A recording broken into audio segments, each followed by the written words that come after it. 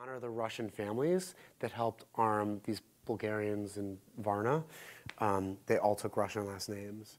And then behind them, who continue to support vulnerable communities every day and throughout this crisis.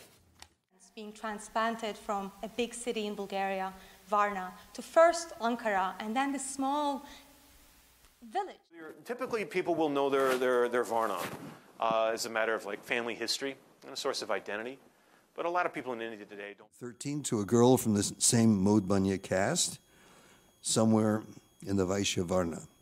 And he accepted the way in which India